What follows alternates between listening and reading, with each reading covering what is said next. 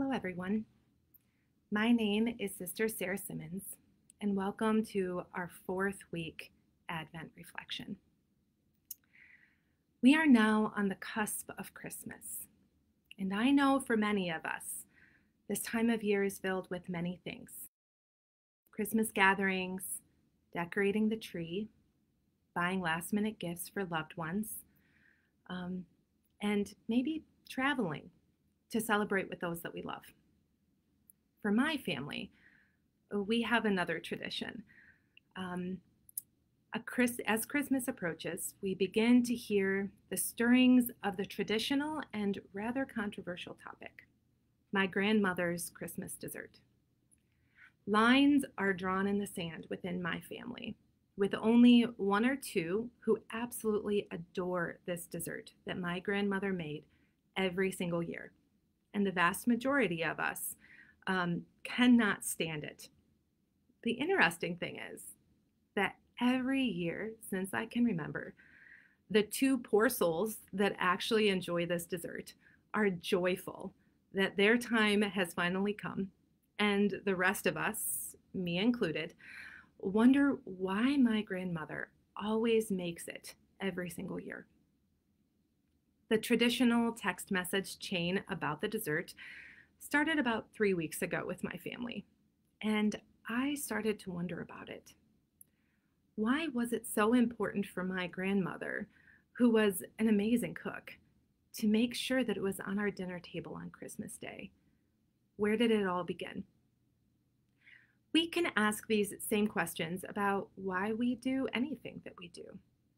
Why we decorate a tree, attend Mass, sing carols, light the Advent wreath.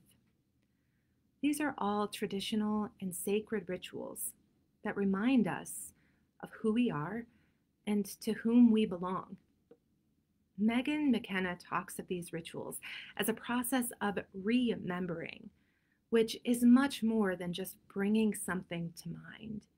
It is a process of putting back together again, to make what was in the past present here and now. When we enter into these traditions of faith and family, we make present a legacy of love that we are inheriting.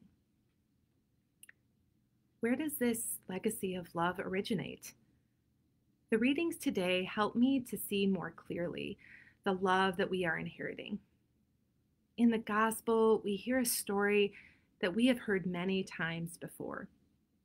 Joseph and Mary are giving themselves over to God in trust and in love. They are willing and active participants in God's longing and love for us.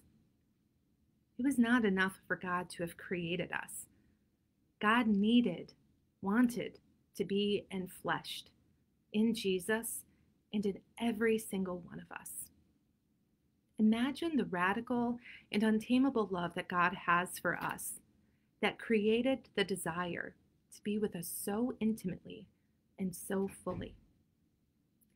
So, as we all prepare ourselves for the Christmas celebrations in a few days, I invite you to look a little closer at the rituals that you enter into as you prepare. How are you remembering, making present this legacy of love that dates back to the birth of Christ and before? How can you create space in this busy time to bring present the love God has for each one of us? My grandmother went home to God 6 years ago now, and I thought that her Christmas dessert would leave us along with her. However, every year it shows up on our table, being made by someone in the family, and the joy of our loving and controversial conversation continues on. As I read the text messages from my family as they aired their grievances over the dessert, I felt my grandmother's presence, and her mother's, and her mother's, gifting us with a legacy of love that is offered to us by our God that desires us more than we could ever imagine.